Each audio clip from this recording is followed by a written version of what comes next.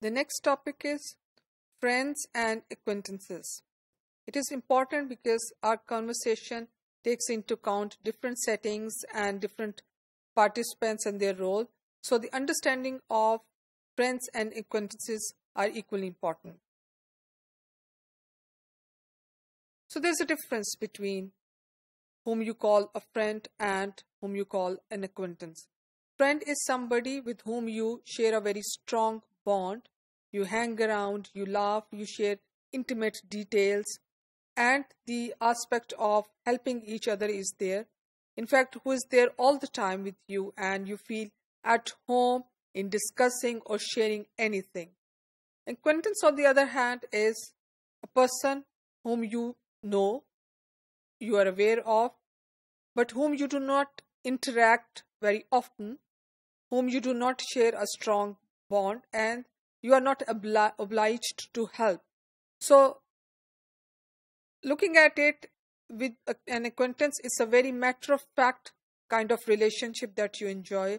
But with a friend, you have more intimate relationship, more long-lasting, durable relationship, and the friend is someone who becomes a very integral part of your life. So, you care deeply about your friend, and a person who is your acquaintance has been introduced to in corporate life, and most of the time with whom you are basically engaged at your workplace. An acquaintance is someone you know, but you only have a minor level of interaction and relationship with your acquaintance. So what differentiates these two types of participants? Let's look at this. And although relatively very little work has been done to determine how friendship or acquaintanceship actually influence one's conversational roles, but what has been proposed is the common ground. Now that is the concept which has been proposed by Clark, and this concept he calls common ground, which refers to the shared understanding of those involved in the conversation. For better understanding of common ground, let's say a person A must know a given information X, and person B must know X, and A must know that B knows, and B knows that A knows, and so on. That is, both parties are aware that they share the information. Some of this information, some of this common ground is culturally based, such as cultural values, commonly held or shared beliefs, or culturally prescribed roles. Other types of common grounds are more personal. For example, when you have a conversation with academic advisor, your discussion is linked to these roles of holding beliefs and culturally prescribed roles. But then the common grounds, other types of common grounds are more personal, in which shared experiences influence the nature of the conversation. Clark and his colleague examined how common ground may influence conversational processes.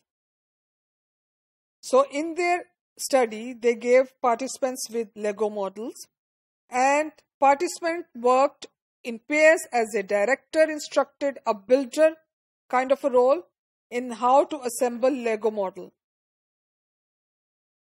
In one group, directors could see the builder's workplace. In another group, they could not, and gave instructions by audio tape. Partners were much faster when they could see each other's workplace and communicated with each other via physical gestures such as head nods, eye gazes, and head shakes. Friends, by definition, have a great deal more common ground than acquaintances. This shared knowledge might influence several conversational processes. One is how we close conversation. We need ways to close off conversational topics.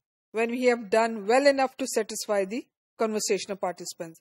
For example, when talking on the phone to a friend about an upcoming trip to the friend's house, we might make some preliminary arrangements. For example, when we plan to arrive, how long we plan to stay, and still leave other matters for further discussion. Note how our ability to close off a topic of discussion for now depends on common ground. We jointly agree that we can complete the plans later. The discussion would be likely to be longer and less successful if we were to have it with a person with whom we were less acquainted.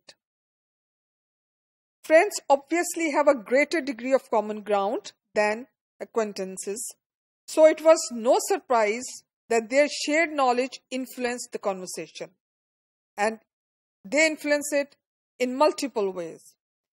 Friends are more likely to refer to other people and events without explaining who or what they were. They can make references to past encounters, they can talk about the habits, plans, and so forth. Hans Steele analyzed phone conversation between friends and acquaintances and strangers and found number of differences.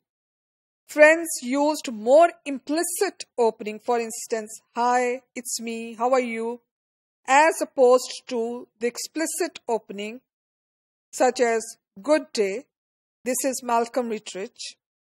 So acquaintances are the ones who use more explicit opening, since they refer to a surrounding which comprises of lots of formalities, and as far as friends are concerned, they go for less formal exchange of sentences and exchange of conversational topics.